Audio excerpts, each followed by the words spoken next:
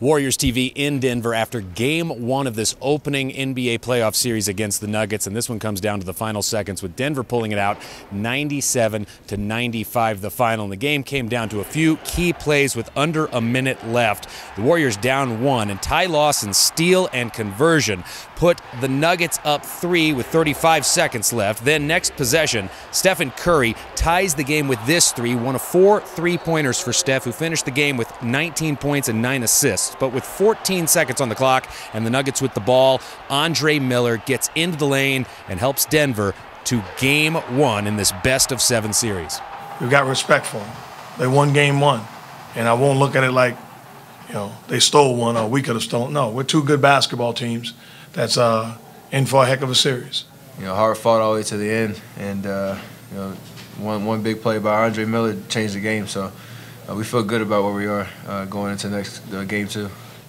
In a simple phrase, we played good enough to lose, so to speak. And we did some good things. We did some things we need to get better at. But for the most part, I thought we did pretty much put our game plan was successful.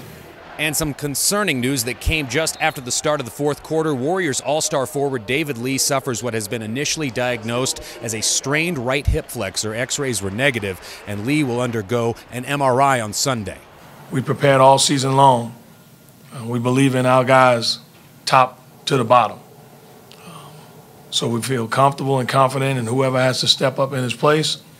And we are and will always be a no-excuse basketball team. Klay Thompson led the Warriors with 22 points on the night, and Andrew Bogut strong on defense while pulling down 14 rebounds and scoring 9 points.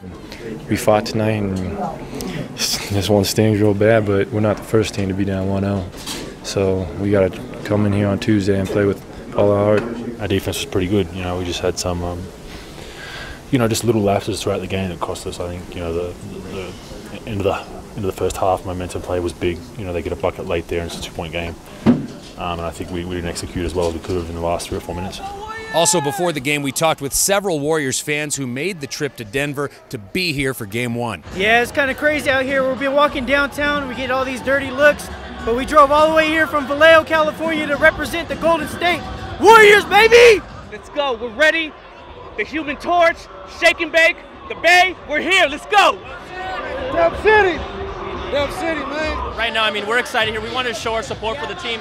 We're here at the Pepsi Center. We just want to show them Warriors ground is here in Denver. That's right. All right, so now the Warriors get 2 days of practice here in Denver on Sunday and Monday before Game 2 on Tuesday. And then the series returns to Oakland as Oracle Arena will host Games 3 and 4 Friday and Sunday. And we will have much more to come here from Denver on Warriors TV.